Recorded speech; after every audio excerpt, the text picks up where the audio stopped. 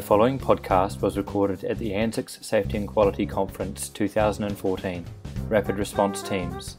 John Santamaria talks on Crises and Accountability, the Rapid Response Team from an ICU Director's perspective. Thank you to the organisers for asking me to talk at the meeting. It's something that I do still enjoy at the hospital, is our work with the medical emergency team. Look, my brief was to talk about it from a director's perspective and also to look at accountability and to look at crises. And rather than addressing them as separate issues, I thought I might sort of just weave them through the talk. And I've divided this into sort of several phases. I'll mention briefly about the merit study, but I want to look at it as the medical emergency team as a child, as an adolescent, and now as an adult, and show you the issues that sort of faced us in that period of time.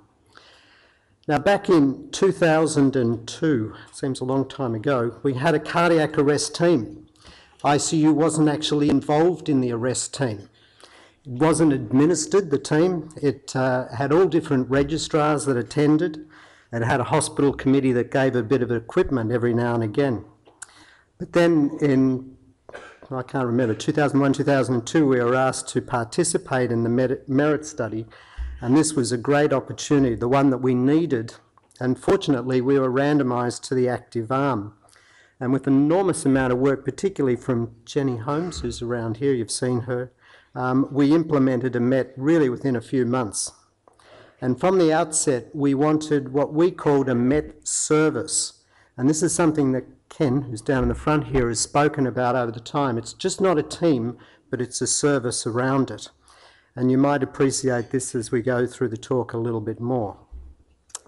So, as a director, what did I have to do? Well, first of all, we had to define what calls we wanted, and we elected to continue the code blue as well as the MET call. Code blue was for a true cardiac arrest.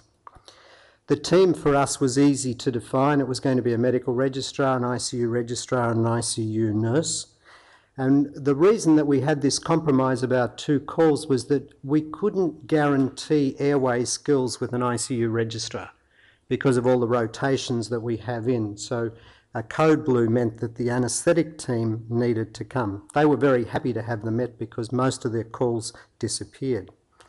We then also defined who was going to do all the work of writing up, contacting parent units and doing all the audit sheets, which we made mandatory. Calling criteria, we didn't have to do anything there because they were all defined, but we also set up a database at that time, and I think that this is a very important thing that everybody needs to do. We also established a feedback system. The first feedback system comprised chocolate frogs. You'd be surprised. You had to actually get people to make calls in those early days, and one way was to give them a chocolate frog for doing so and to thank them for doing it. Nowadays, feedback's a bit more. We've got regular reviews, and I'll show you these as we go on through it. And we also had to educate the hospital. We had to educate all the clinical staff. We had to talk to executives, to divisions, the wards, and we still have to talk to all new staff coming through. Some allied health staff who wanted to be part of the MET system. We tried to get support staff, but the union stepped in and they wanted money. If their staff had to call a MET, they wanted an extra amount of money per week, so we never got around to doing that. I have to say events went well. The trial was completed in the end of May of 2003, and we as a group decided we should continue the MET, but we almost stopped it because the work was getting too hard. Collecting all the data was difficult, and at the grand round in October we were going to announce it was stopping. Well, at 10 o'clock that morning they came through with funding and we had to announce, well, the MET was going to continue. We had a few pockets of resistance, surgeons saying, we know how to look after our patients, we don't want you coming, but that very rapidly disappeared. And I think part of the thing is that we ran the TPN service for the 15 years before that, and people knew us on the ward. That was how we got to see all the sick patients was by doing the TPN back in those earlier days. Well, what about the adolescent Met? This sort of was over the next, 6 or 7 years. The introduction of any major change takes time to impact on care, and I think this is one of the things maybe with the merit study that was maybe underestimated, just how long it would take an institution to change. But like a growing child, you've got to protect it, and you've also got to make sure it doesn't get out of control. So what did we do? Well, the calling criteria, we did change slightly. We removed the threatened airway, and we asked people in all cases of a threatened airway, call a code blue cardiac arrest, because that brought along the person with the airway skills, the anaesthetic registrar. We also refined the wording around oxygenation, so if you're hypoxic, don't call us unless you've put oxygen on. You think people would do that, but you have to be explicit about it on occasions. And we also had to make some changes to the definition of altered conscious state. The team has remained the same, but I'll mention a bit more of that later on. And the database, it really has become extremely useful for us. We even now record our opinions about all the calls so that we can provide feedback to the units and to the wards. And to show you that, what we do, you won't be able to read this, but this is a form that we send back every 3 months to every nurse unit manager of each of the wards, and we send it to the head of the unit. And I'm not sure if you can see it. Have I got a little pointer on here? But anyway, you can actually see that each call is actually physically recorded. They see the patient and they see what we thought were the reasons for the call and what was actually done. So we ask people to review that. We also produce a report for the hospital. It's got a bit fancier as time goes by, and apologies to my staff for not telling them I was going to show it today, but this is a statistical report that actually provides information, and we then present this to quality councils, senior nurse advisory councils, and to various groups throughout. And I think the analysis of this data has proven very useful. We've been able to make recommendations about trends that we've actually seen. We developed a module, if you like, about oxygenation and how to look after people who are hypoxic. And most recently, we've developed a seizure protocol, a flow chart for how people manage seizures, because that was seen as a deficiency on the wards. In addition, we've had some papers that we've been able to publish from the database.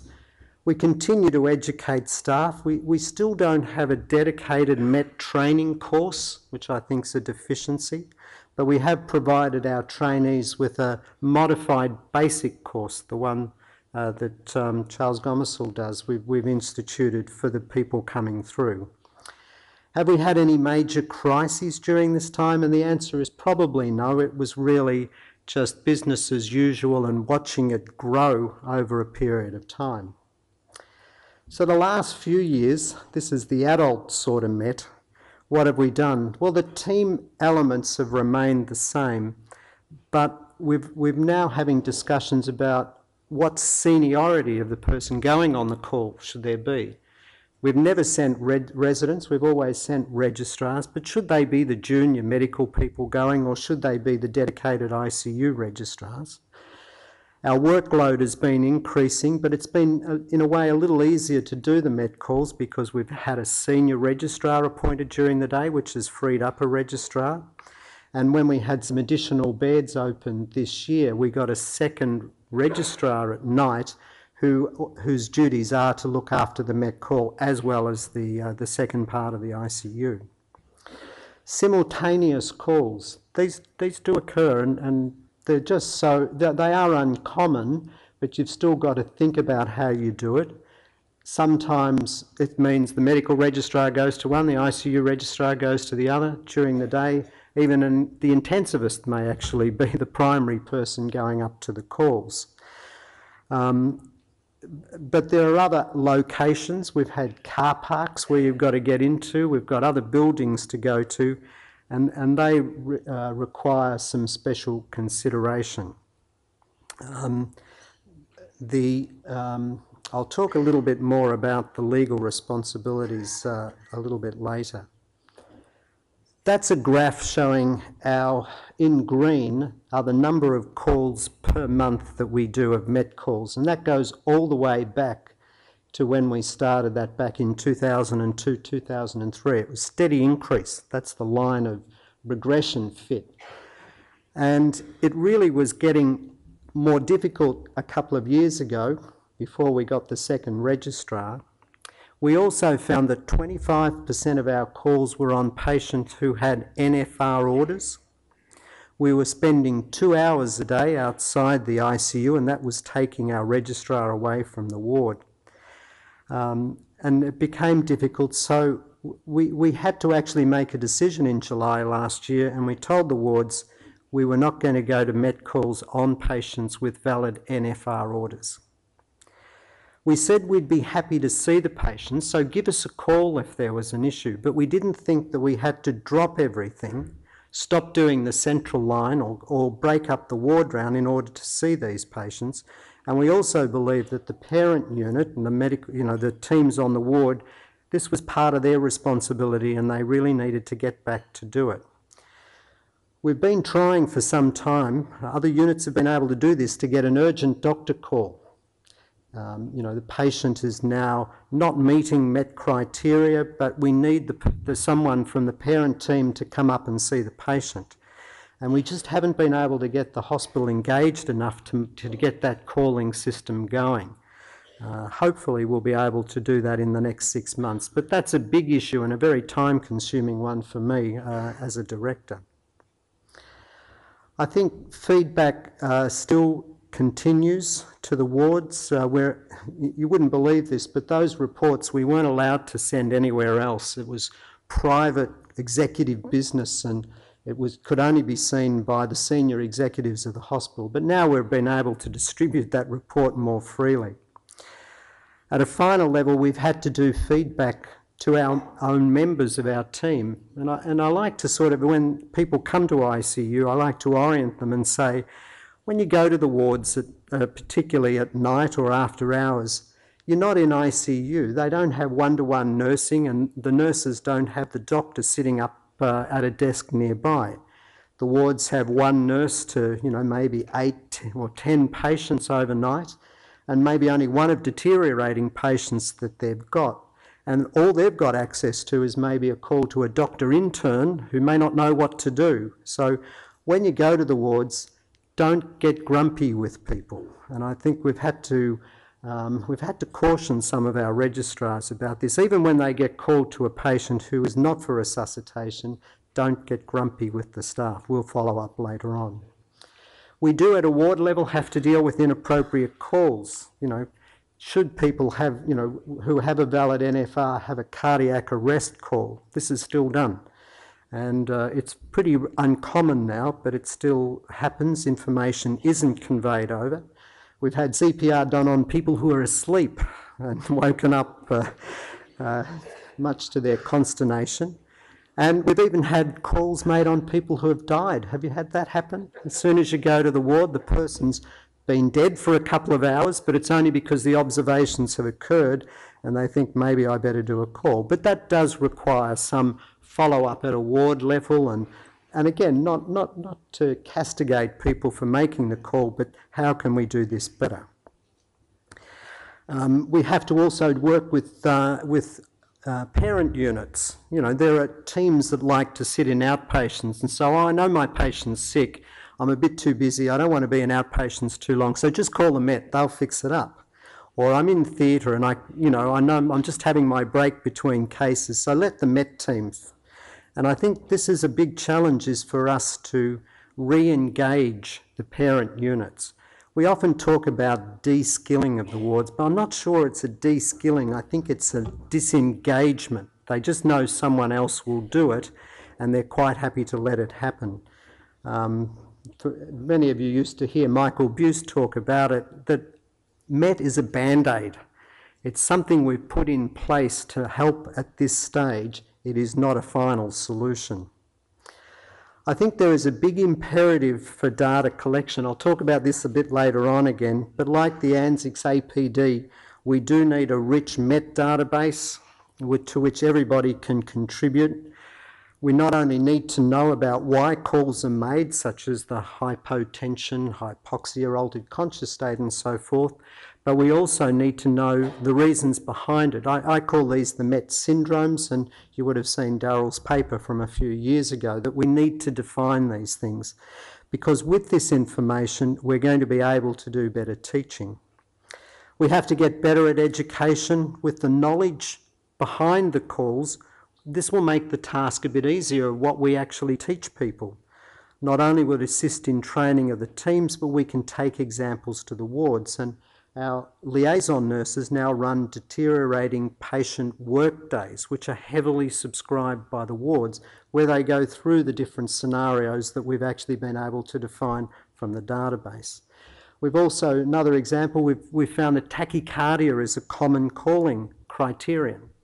And many of these are due to new onset atrial fibrillation. But do you think there's a standard way of treating AF on the ward? And the number of times you end up seeing AF and hypotension because an inappropriate drug has been given, we feel that we can do this better by defining a protocol or a suggestion, a pathway that could be done. Another issue that we've found, you've probably found this too, people coming back from theatre and about 5 or 6 hours later it's an altered conscious state, partly because their CO2 is probably 60 from all the long-acting endone, OxyContin, and the patch that wasn't removed when they went to theatre, and then they were given some more narcotic. This is the information that you can get from the databases. And we'll talk a little bit later, I think, but simulation is going to be a way forward in doing this. And I think audit and research are going to have to continue as we refine what we do. And I think Australia has a long and impressive role in this area. Well, what about crises and things that have happened? Well, I mentioned about the multiple calls. These will always happen, and you just have to do the best you can. External situations, I still think cardiac arrests in car parks, and we've got 3 car parks around us, are awful, but again, you know, it's something you've just got to work through. What about legal things? I mentioned before that we're looking at about accountability within the hospital. As I said, our ICU registrars are not always the people that have airway skills, as we have rotations from medicine and from emergency as well as from anaesthesia, and some of them people can be very junior. I still think that the final responsibility for care of the patient in the hospital is the parent unit. But having said that, if we go up and do things, we have to be responsible for what we do. So we shouldn't extend ourselves. You know, if the medical registrar decides not to call the anaesthetic registrar and intubate the patient, and it's an esophageal intubation and the person dies, well, that person is still responsible for trying it. I do think that anaesthesia is probably the group that has to assume responsibility for airway skills in the hospital, and probably ICU has a role as the deteriorating patient reference point within the hospital.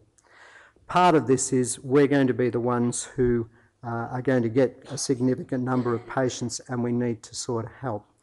We do need to know about the standards and how we're going to implement them. We had our first patient-initiated MET call the other day, which was interesting.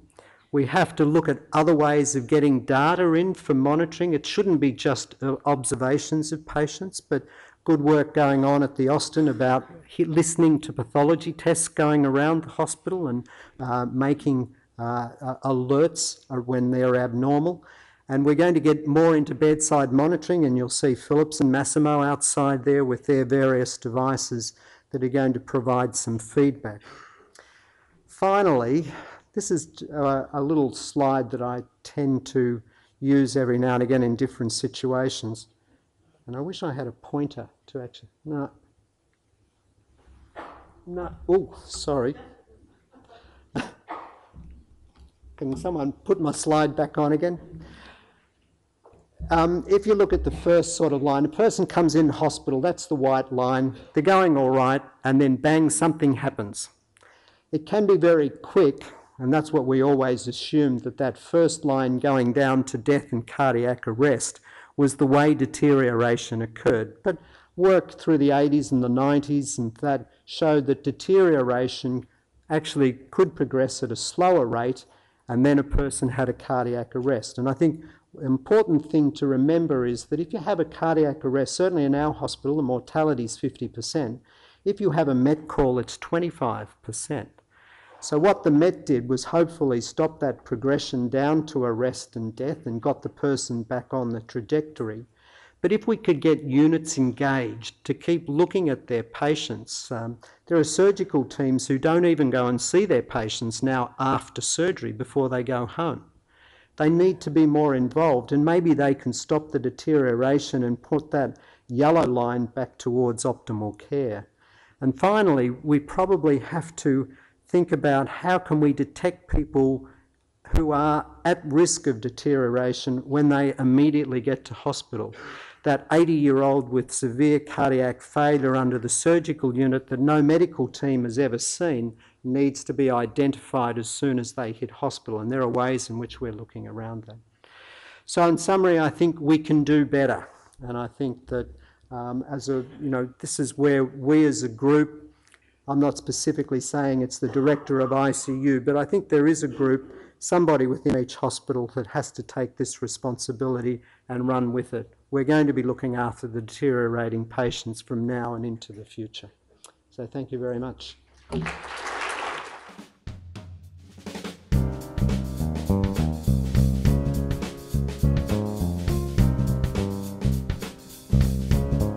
For more podcasts from ANZICS, go to anzics.com.au.